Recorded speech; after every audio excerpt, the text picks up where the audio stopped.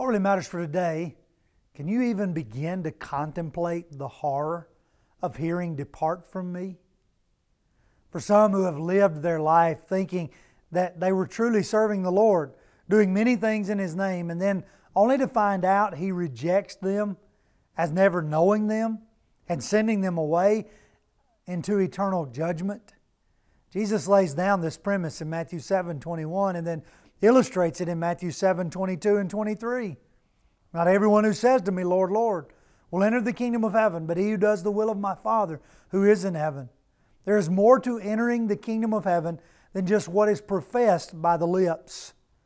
There has to be an accompanying direction in life. Not works salvation, but working because of salvation. Doing what God has called us to do in order to be found pleasing to Him on Judgment Day, so we don't have to hear, "Depart." And that's what really matters for today in a minute from the Church of Christ that meets in Leoma, Tennessee.